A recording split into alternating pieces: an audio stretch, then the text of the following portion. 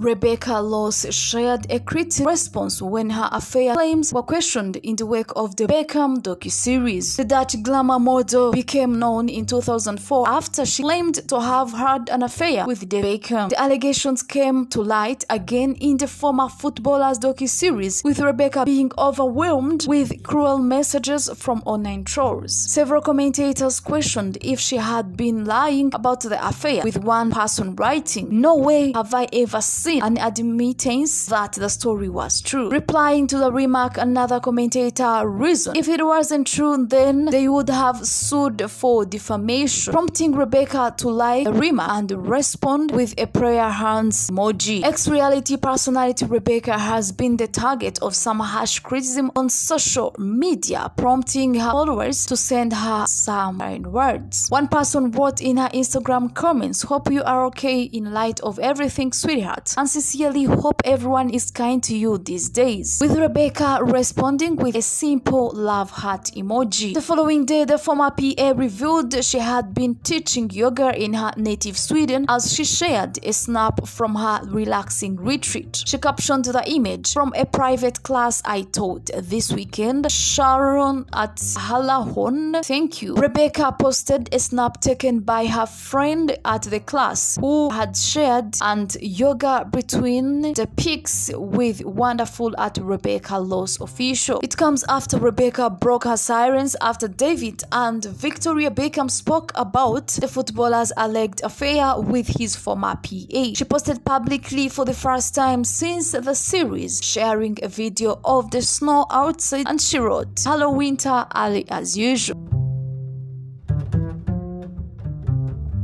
Kendall Jenner showcased her sense of style alongside boyfriend Bad Bunny as they stopped by the Luis Miguel concert at Madison Square Garden in New York City on Sunday. The TV personality, who was spotted filming a commercial earlier in the day throughout the Big Apple, made a fashionable arrival to the venue alongside the Puerto Rican rapper ahead of the festivities. The 818 Tequila founder dressed to impress, wearing a pair of chic black trousers, which was secured with a thin belt that wrapped around her slim waist. Asked married at first sight UK groom Brad Scarry and his wife Shona Manderson have split, and he has already started a new romance with a bridal model. Brad's marriage to Shona ended shortly after the TV personality was ejected from the E4 series by producers for demonstrating controlling and coercive behavior. Brad didn't waste a second back on the dating scene and is now in a relationship with Holly Baldwin, who he was seen passionately kissing at the VIP Square Fest launch at Alton Towers on Friday night. Bosses made a decision to end Brad's time on the series after concern grew among the experts, including Mel Schilling,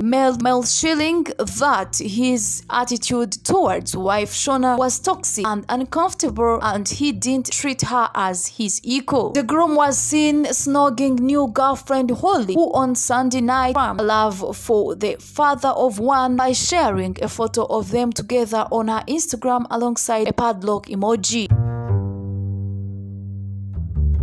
Anita Rani made her first public appearance since announcing her split from her husband of 14 years as she attended the Pride of Britain Awards on Sunday night. The television presenter looked happier than ever as she beamed from ear to ear while linking arms with Strictly Come Dancing professional Johannes Radebe. The broadcaster and her husband of 14 years, tech company owner partner Whoopi Rehal, are said to have split last month after their busy schedule kept them apart. Anita and Whoopi first met at a rave in East London and married in a traditional ceremony back in 2009. A source told the Daily Mirror at the time, "It's really sad, but they have decided to separate. Their hectic schedules over the past couple of years have sadly meant they have drifted apart over time. They remain on very good terms and wish nothing but the best for one another." In a recent interview, Anita told how she is stopped people pleasing after being put in a box for much of her life. Speaking to Yahoo News, Anita, born in Blackford to Indian parents, told of the pressure she felt to settle down after it was instilled that marriage and children equals success, remarking that the notion is drip-fed to you. Thank you so much for watching. Don't forget to subscribe and also turn on the bell icon to receive notifications. Peace.